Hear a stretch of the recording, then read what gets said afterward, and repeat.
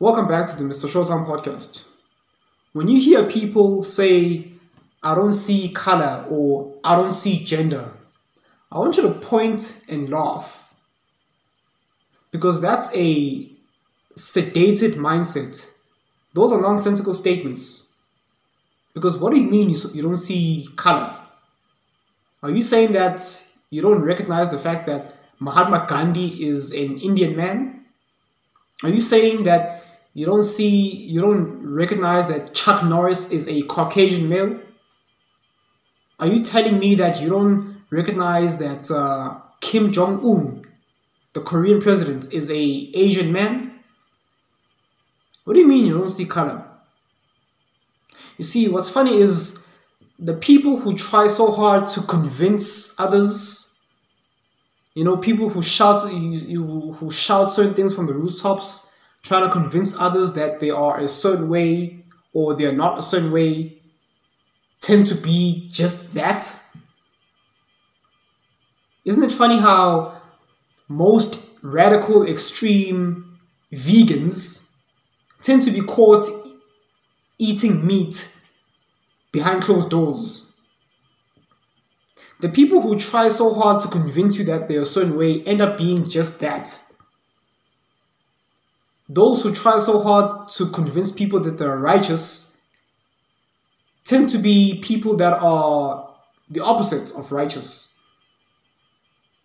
So I've been hearing people of the younger generation say certain things such as, oh no, just during mid-conversation, when I ask them certain questions, they would say certain things such as, oh no, I can't answer that because I don't see color. When I asked them, if you were in danger and you were to call the cops, what gender of the cops, what gender police do you prefer to come to your rescue, male or female? And they said, no, I don't see gender. Knowing pretty darn well that they prefer a male police officer to come to their rescue. Why? Well, it's simple. The most simplest answer tends to be the most correct. A man tends to be more stronger and faster and more physically capable.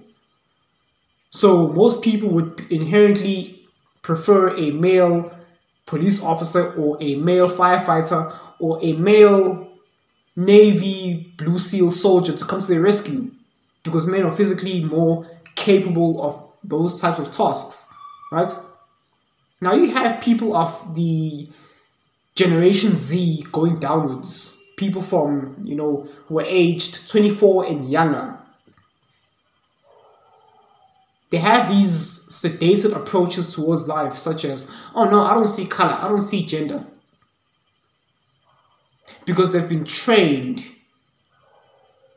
to think that all forms of discrimination are bad. And I'm here to tell you today that not all forms of discrimination are bad. Because as a heterosexual male, when it comes to dating, I prefer females, the opposite sex, to, date. That would be discrimination based on gender, which would be okay. It's totally fine as a heterosexual male. Now, if you're homosexual, obviously you're busy scoring own goals, playing for the other team. That's not what I'm talking about. Most people are heterosexual. Now, let's take it towards the whole color argument. 80% of people prefer to date within their own race, right? Now, that would be discrimination based on color or race or ethnicity. Nothing wrong with that. Most people prefer to date within their own tribe. That's just natural. There's nothing wrong with that, right? Now, of course, the very same people who claim that they don't see color tend to be, you would find, if you were to ask them, okay, so who do you date? Let's say someone who's Asian, right? An Asian person. I don't see color. And you find that they're dating an Asian person. right? I don't see gender. If it's a man saying this, 80% of the time, 90% of the time, they're dating a female. So you ask them, okay, Asian man, heterosexual man, since you say you don't see gender, have you ever dated a man? And they'll say no. Well, that would be hypocritical of your statement, because all of your sexual partners you've dated are female. So that's a track record that you prefer females to date. So that means you're discriminating based on gender when it comes to dating, which is perfectly fine if you are heterosexual, right? And all the women you've dated they look like you.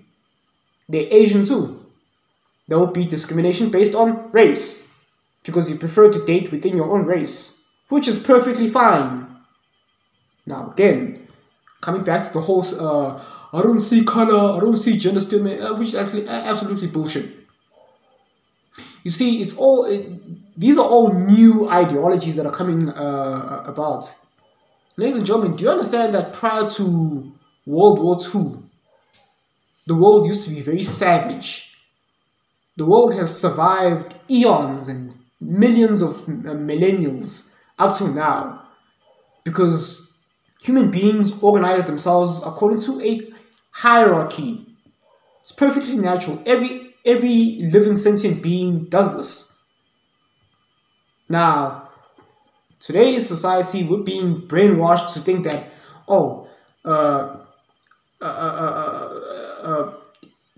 all forms of discrimination is bad. No, all forms of discrimination is not bad. Because there's certain people that are smarter than others, there's certain people that are intellectually superior than others, and there's certain people that are intellectually inferior than others. There's certain people who are athletically superior than others, stronger, faster. There's certain people who are, not so gifted in that department. So let me give you an example, right? Africans, right? People who look like me, people who share my skin tone, tend to be very naturally gifted, athletically speaking. Whereas with white people, naturally, it's not the case. They don't measure up to Africans as much when it comes to, athleticism. Which is why, white people created supplements and steroids, is to keep up, or to catch up or keep up with, the talented Africans, athletically speaking. That's how supplements and steroids were invented. Another example is, white people tend to be, naturally more intellectually superior to black folks. Because look at what white people invented. Look at what white people did with electricity. Inventions, the cell phone, vehicles, inventing the wheel, etc., etc., mathematics, all these modern inventions. It's white folks, right? Clothing, the judiciary system, modern medicine, right, etc., right? So Asians and white people tend to be, intellectually gifted compared to blacks. We're not equal, ladies and gentlemen. People have different attributes and different talents. Now, of course, you get the statistical anomalies. So for example, you do get black folks who are, the exceptions to the rule, who have the best of both, who have both the athleticism and the intellectual capabilities. And you have, white folks who are the anomalies, who are, inherently intellectually gifted and athletically gifted too. Right? I happen to be the anomaly. Because, during primary school and high school, in sports, I was naturally gifted. I didn't train much. And as time went by, as I grew over the years, I exercised my intellectual capability. I improved my thinking skills, my ability to, think critically. Hence why I'm ahead of most people who look like me, intellectually speaking. Which is why I'm able to do down these videos and do these breakdowns, right? Some people have given me compliments on the way I talk. People say like, oh, Mrshowtym, you sound very intelligent. Where do you come from? It's because most people who look like me, usually they don't sound like me, right? Now coming back to the whole, oh, I don't see color thingy. You know what's funny? Give you a little short story. I was at a party at some girl's house. Let's just call her Daisy, right? So at Daisy's house, we had this gathering. There's a bunch of people there, and we're at this braai stand, right? Just chatting, right? And this white guy just out of the blue just said to me that in mid conversation he said to me like, Mbuso, I don't discriminate based on race, because if Sipo's late from work, to me it doesn't matter if he's black or white. I would hold him accountable the same way. And of course I was taken back. I was like, okay, so why would you tell me this? You just said that out of mid-conversation. We were talking about sport, and all of a sudden, there was like 3 seconds of awkward silence, and then you said that. Now I'm thinking to myself, why would someone try to convince me that they're not, outward? Because that's what he was trying to do. He was trying to convince me that he's not racist. He doesn't discriminate based on race. Which to me is like, okay, yeah, that's good, but why would you go out of your way to try to convince me of such? I didn't ask you. It was no way a part of our conversation. He just threw it out there just randomly. Now to me, it had me thinking. Him being white, him telling me this because I'm, a black man, which kind of made me put 2 and 2 together. Most white people, since they don't interact with most blacks, the only image they see in the mainstream media is this portrayal of, most black people are sensitive about, racism. The only time where they see black folks is when black folks are acting clownery and buffoonish and complaining about racism. And then they go out there into the world, they thinking that every single black person is, racially sensitive, which is not the case, because I'm not like that. And then, they come across me, they have these preconceived notions that, oh, okay, let me watch my words so as not to offend him. And to me, which is not the case. Which, throws me off sometimes. I'm like, okay, that's good and all, but why are you going out of your way to try to convince me that you're not, racist? I never said you were. I never assumed you were. You just bringing this out of mid-conversation randomly, right? So it really had me thinking. Again, I put 2 and 2 together. Most white people, not too familiar with blacks. Our image in the media as black folks is very terrible. So, the only way that white people know us is, okay, most blacks are sensitive about race, so whenever you talk to them, we should, watch our words so not to offend them, which to me, it's absolute garbage, because with me, you can talk to me about anything, okay? You can talk to me about anything. If you want to make a point, and it involves a point you want to make about, certain things about maybe pertaining race, it's okay, man. You can talk to me about it. I'm not gonna like sort of like blow up in your face like, oh, that's racist. No, I'm not like that. I wasn't raised like that. I'm not like that. But I understand that since I belong to a particular group of people who tend to exude that type of behavior, those types of responses, white people have this inherent assumption, right? Which to me, I'm here to clear the air. Not all of us think like that. I'm not like that. So if you're a white person talking to me and you want to make a point about something, relax. Feel free to talk about it. Okay? I'm not just going to be like, oh, this is it. No. Relax. Breathe. It's okay. You can talk to me about anything. So long as you remain respectful, right? But anyway, and this applies to anyone, right? Talk to me about anything. Okay? So yeah,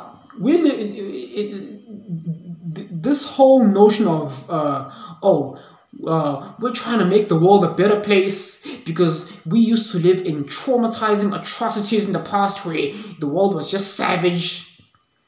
Yes, the world was savage, but it was also, operating on the natural order of things. That's how we've survived this far. And now we've been, since the early 2000s, people have been taught that all forms of discrimination is bad. No.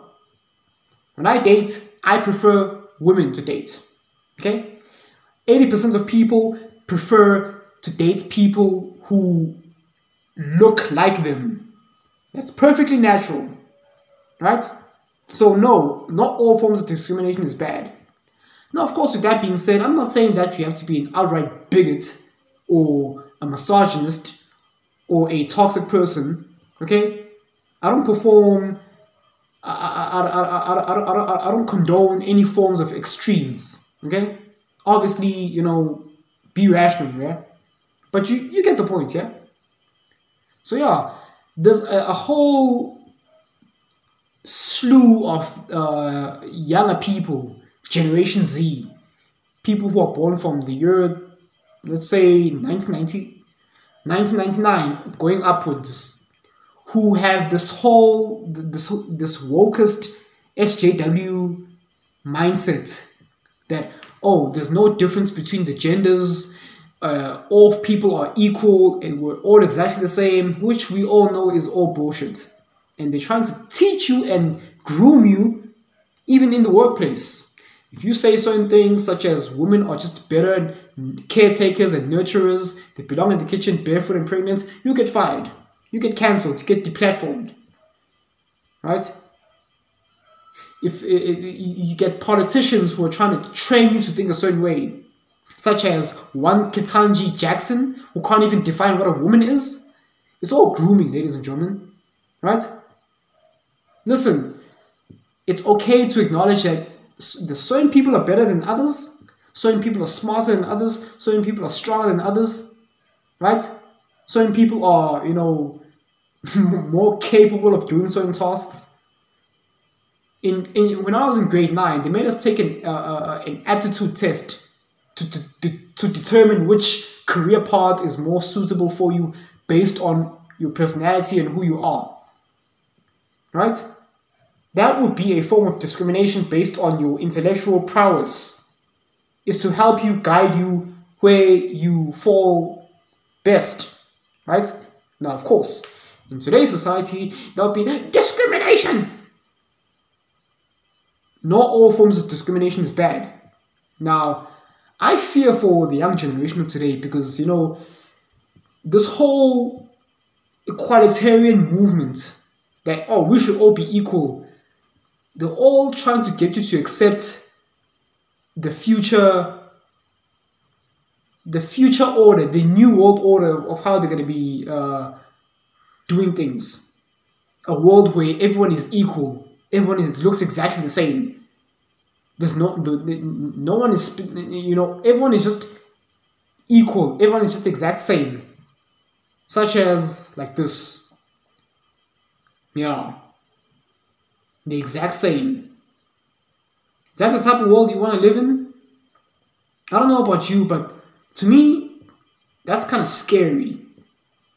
Which kind of brings me to my closing point. I once had this dream where I was standing in the middle of nowhere in a crowd of people, and I was the only person who had color, and everyone else was in black and white. Everything was just gray and dull.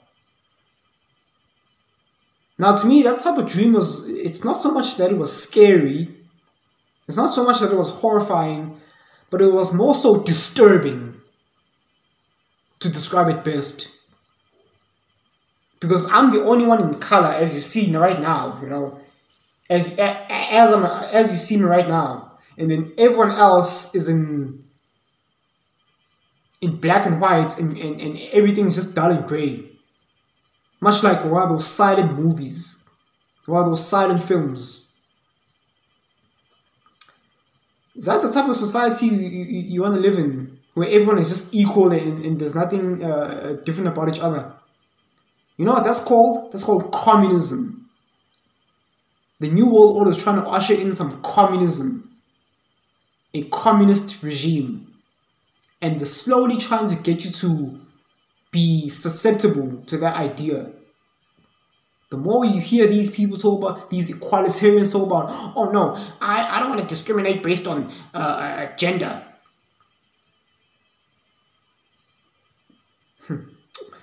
You have to think sometimes, not all forms of discrimination is bad. Now, I'm not saying that, you have to treat people in a bigoted fashion. Of course not. But certain things are just natural, right? Certain forms of discrimination are it's necessary, right? But anyway, if you've made it this far, thank you so much for watching, listening to ramble for like 20